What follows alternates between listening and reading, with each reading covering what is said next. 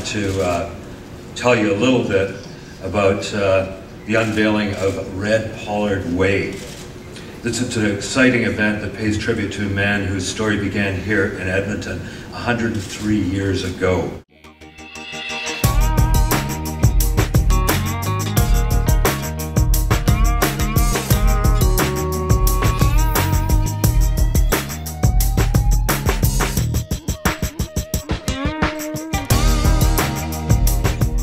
The story goes that Pollard gave Seabiscuit a sugar cube, and there was a horse-human connection from there on.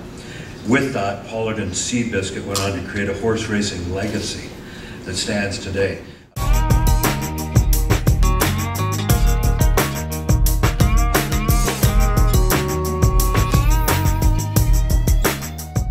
In front of 78,000 hysterical fans, Pollard and Seabiscuit raced their last race together to win the Santa Anita Handicap.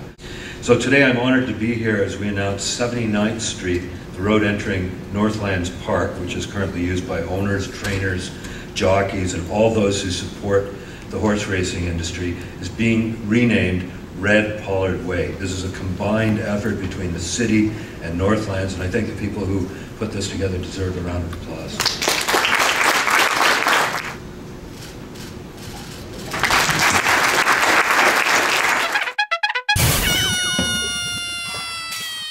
Actually, myself and horses have never really gotten along. I was thrown off one when I was 4 years old, injured fairly badly, but of course I got back on, and ever since then I've been a little bit hesitant about riding, but I do get out and ride occasionally. But I don't think they like me. Even when I come here to Northlands, I swear they're out to get me because I never win any races.